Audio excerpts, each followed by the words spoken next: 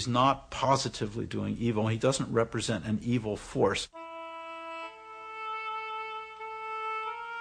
And while hell itself as a place for punishment after life would not be mentioned in the Old Testament, a real location for it during life was described. Behold, days are coming, says the Lord, when this place shall no longer be called the valley of the son of Hinnom, but the valley of slaughter. And I will make this city a horror, a thing to be hissed at. Jeremiah 19:8.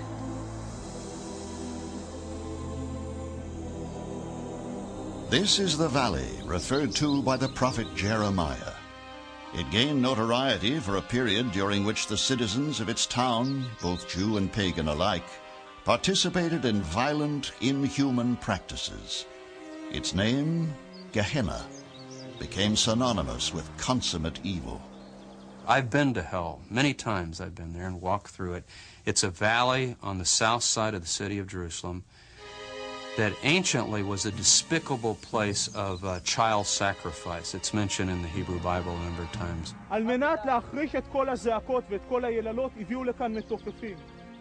No longer called Gehenna, the infamy of this now idyllic place continues to enthrall the natives of Jerusalem. In Jesus' day, it was a garbage dump.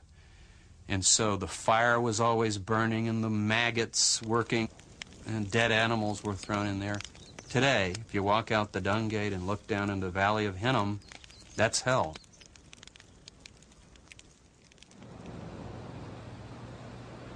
Recent polls indicate a growing belief in Western society of the actuality of a heaven or hell awaiting us. I can say personally that I live my life worrying about hell and heaven. I believe in heaven. I believe there is a hell. Yes, I believe there's an afterlife. Whether I'm going to burn in hell for my life or be rewarded with everlasting bliss for what I've done in my life, I'm not sure.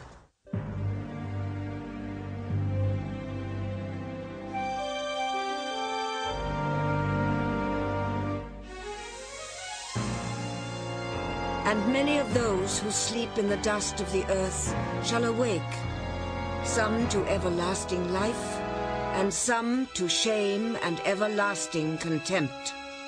Daniel 12:2. The book of Daniel, the final book of the Hebrew Testament, is the first to explicitly indicate that a heaven or hell awaits us in the next life. Not coincidentally, it is written during Israel's darkest hour. In the 2nd century before Christ, the Holy Temple is desecrated by Assyrian invaders, who also threatened genocide.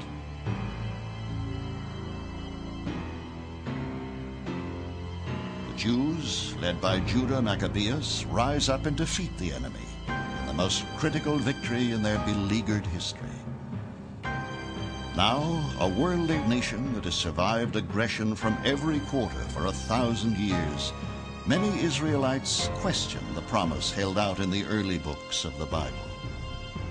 New voices are now heard, like that of the visionary Enoch, who claims to have been witness to our destinies after life. When he hurls out against you terror of fire, where shall you flee? You sinners, you are accursed forever. There is no peace for you. But you, souls of the righteous, fear not and be hopeful. 1 Enoch 1:02. The apocryphal book of Enoch is the first place that we find a class of fallen angels who are positively evil, who come to earth and lead humans into evil and into a fiery valley of torment where they are punished forever. So this is probably the oldest ancestor of hell. Long before the Bible was written, God-fearing peoples throughout the world had looked to the sky as an inviting place to which souls might ascend after life. Most cultures believe in a heaven.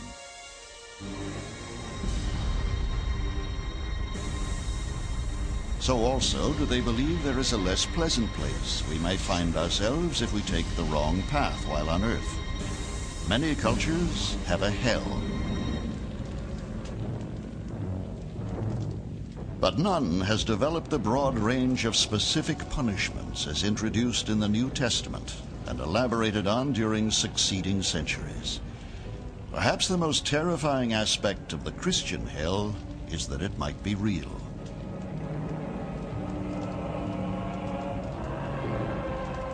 These scenes from the 1943 film Angel on My Shoulder, starring Paul Muni as a recently arrived gangster, reflect the nightmarish images many of us familiar with 2,000 years of literature, art, and sermons on the subject share with each other.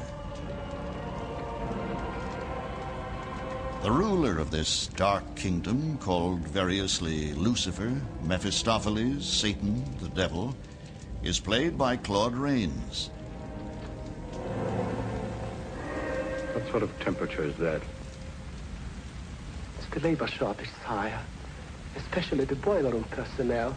There's been a fearful drop. Do you want me to catch my death of cold? No, sire. His characterization also seems to fit our preconception of what the fallen angel might be like. Clever, cruel, charming, very human. You're married. Millions of women have adored me.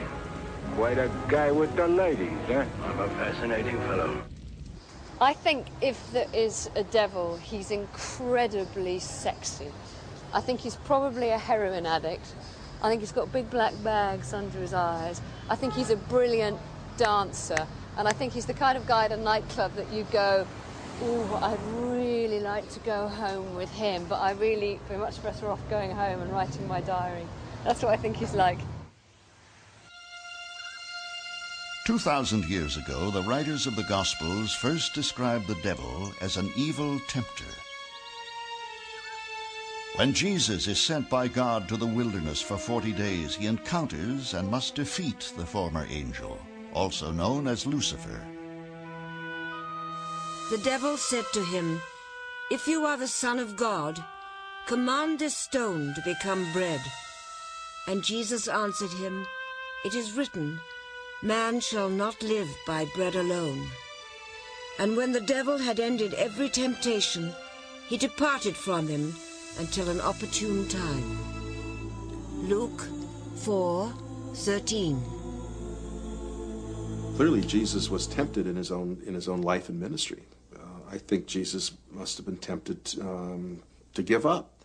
So I think this is a symbolic way of saying that Jesus had to struggle with temptation in his own life, and that's certainly very much a part of the Christian tradition.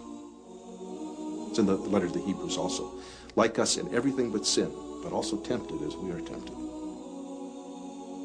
While the Gospels of the New Testament are far more concerned with the life and death of Jesus than tales of Satan, he and his fiery kingdom are much more prominent than in the Hebrew Bible. People view hell, they have the wrong concept of it.